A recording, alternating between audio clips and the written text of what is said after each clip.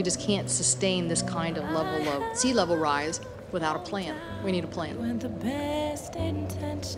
What we need in this fight are citizens who will stand up and speak up and compel us to do what this moment demands. You want to be magnanimous and hand a nice future to your children and grandchildren, or do you want to make maximum profit now and build up the beach and let the rest, everyone else, fall off the edge of the earth or the edge of the water? Doesn't do any good to look at past events thinking that we're going to learn something from it, because we haven't. We haven't learned anything. We're in a serious, disastrous situation here.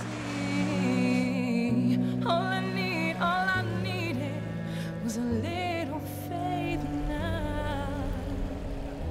And don't you think Imagine America without New York City. Imagine America without Miami, without San Diego or parts of San Francisco. There'll be water on the White House steps at some point. I mean, this is what we're looking at. And imagine a country that didn't look at this problem and do something about it ahead of time. Sea level rise is happening everywhere at the same time. En fait, c'est juste une année, un point de départ.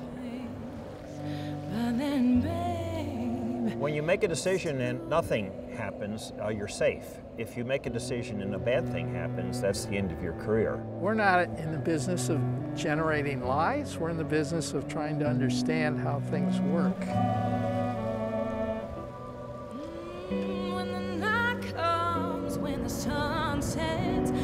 I'm not ignoring sea level rise, but the impacts of storms, that to me is an area that we really need to invest a lot of time and effort on.